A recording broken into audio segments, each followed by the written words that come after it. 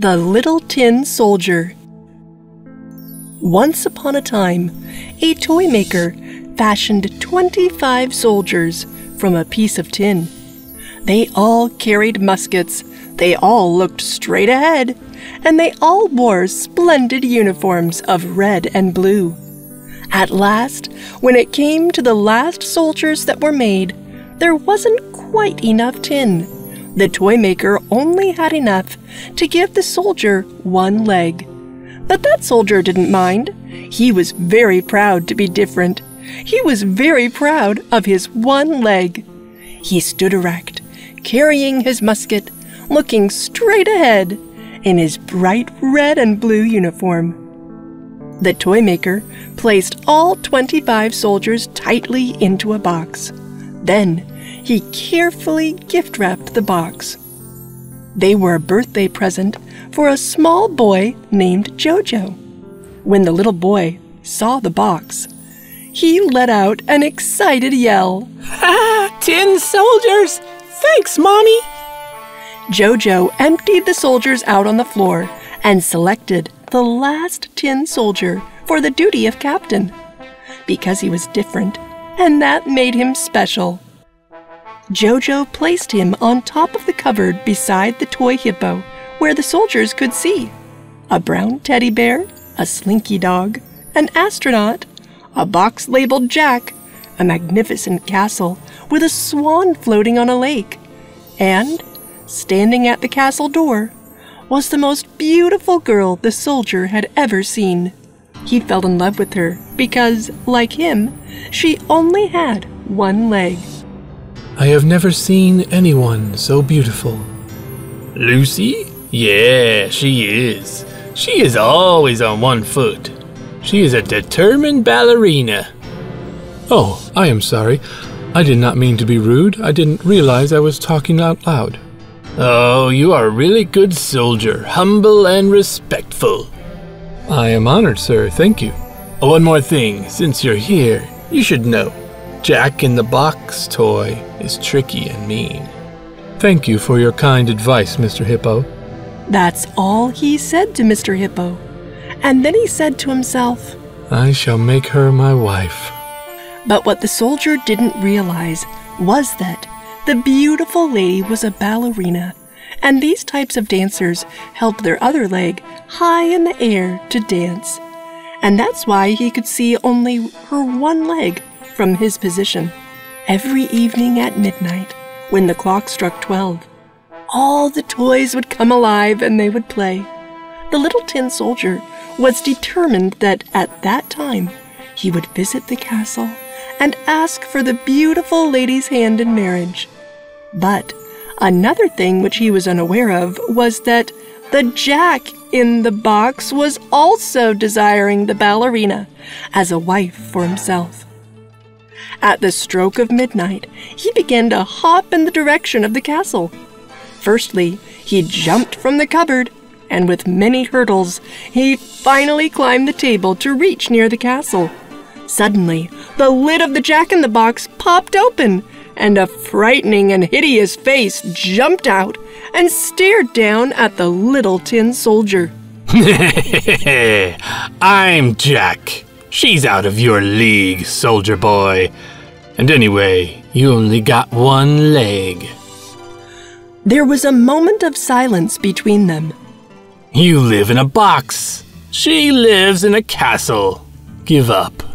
The little tin soldier looked up at the castle. The beautiful dancer had been watching him. She smiled. He started bouncing towards the castle. Tin soldier! Jack practically spat the words out with a fury in his eyes. Don't wish for something that doesn't belong to you. The tin soldier ignored Jack's ominous voice. Very well. Wait until tomorrow. Bad things will happen. An ill wind will carry you away. And with a fiendish laugh, he disappeared back inside his box. I wouldn't take any notice of Jack. The little tin soldier glanced towards the castle and the beautiful lady. He lay down beside the lake, watching the Lucy. Finally, he drifted off to sleep. From there, the soldier could survey the whole room, and the lovely Lucy was smiling at him. So he smiled back. But he can't see Jack's box. Suddenly, a gust of wind caught the curtain. It flipped the little tin soldier backward out of the open window. While he was falling, Jack's words tumbled through his mind. An ill wind will carry you away. And he heard Jack's fiendish laugh in the wind. The little tin soldier landed on the pavement. Then, heavy drops of rain started to fall. It wasn't long before water was pouring down the gutter beside him. What bad thing is going to happen to me next? He said to himself. As if in answer, two boys came running down the street. They thought it would be fun to send a little tin soldier out to sea for an exploration. They quickly made a small sailboat out of an old newspaper and placed him inside. They sent a boat sailing down the gutter. The little tin soldier shouldered his musket. He wondered, will I ever see my beautiful dancer again? Large waves rocked the boat up and down. Suddenly, the boat dipped down and rushed into a drain. The little tin soldier trembled. He held on to his musket tightly. What on earth is happening? I bet Jack is behind this. Inside the drain, it was very dark. In the distance, he saw what looked like the headlights of a car. As the boat floated closer, the soldier realized that the two lamps were in fact eyes. The eyes of a huge, ugly water rat. It was the Border Patrol. He cried, Passport! The tin soldier remained silent. The water rat's hand reached out to make a grab for his passport, but the little tin soldier was too quick. He crashed his boat through the straw barrier and sped away. The rat gave chase. He screamed, Stop him! Stop him! He hasn't paid me his toll! He isn't got a pass! But the roaring water surged on. The little tin soldier could already see daylight ahead. Freedom! Freedom! I might still get home to see her smile once more.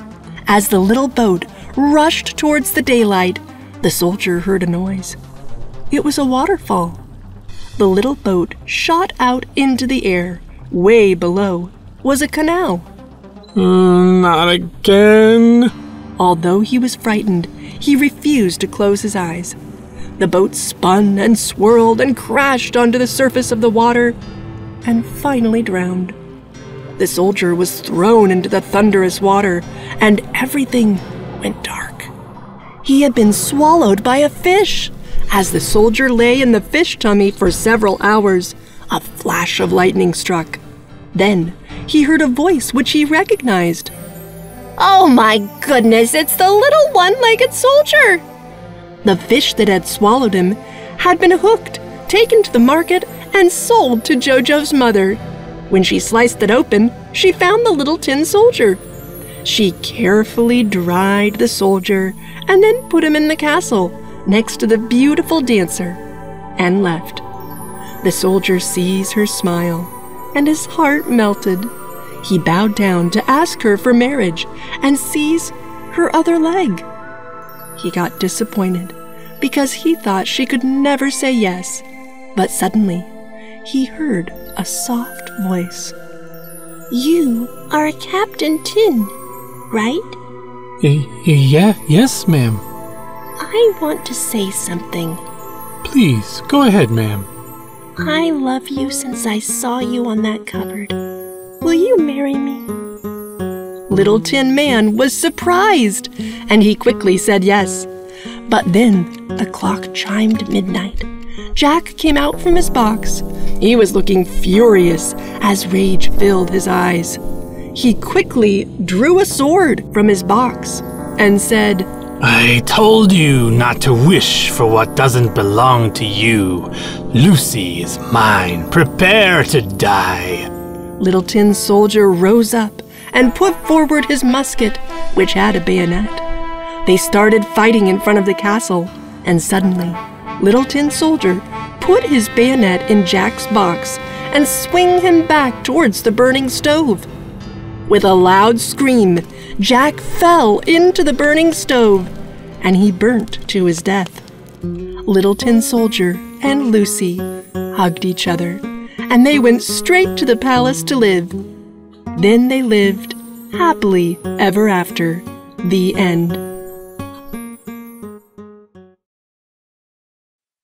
If you enjoyed this story, please like and subscribe our channel and press the bell icon to get future updates.